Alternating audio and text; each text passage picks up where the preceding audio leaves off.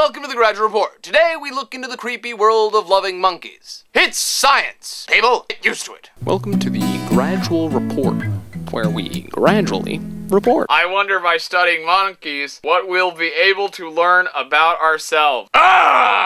Yucky! In the 1950s, a scientist by the name of Harry Harlow experimented with monkeys. Though absolutely nothing in his research indicates or alludes to his fascination with monkeys has anything to do with his first name as being Harry, I cannot overlook that fact. Harry, monkeys have hair. I get it. Ha! Funny joke, Danny.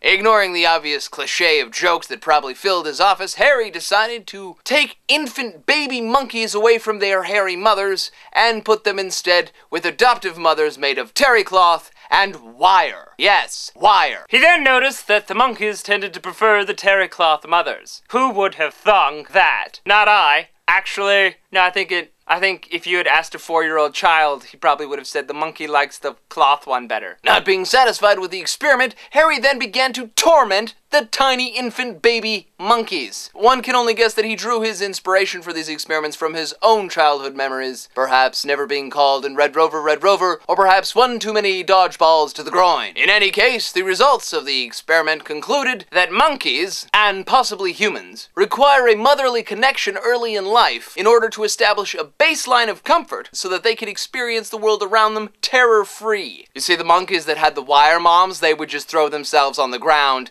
clutching and screaming, rocking back and forth, screaming in terror. The monkeys with the terry cloth moms would run to the terry cloth mom, give her a big hug, and get scared for a little bit, find comfort in her cloth, and then venture back out to figure out what that noise was that scared them. Which was usually a fascinated Harry Harlow with a horn, screaming, Red Rover, monkey, monkey, monkey, monkey, monkey. Not happy with just those results, Harry Harlow decided to terrorize several generations of monkeys, to learn that infants that had been deprived for 90 days of their mother were no longer able to establish that baseline of security that they need in order to socially interact normally with other monkeys. Final summation, Harry Harlow, the scientist, realize that babies need their mommies. I know, he's brilliant, isn't he? And that screaming at a monkey that's alone in a cage for 90 days will break him, permanent-like. So let's be nice to all the monkeys we know, especially the ones without the mommies.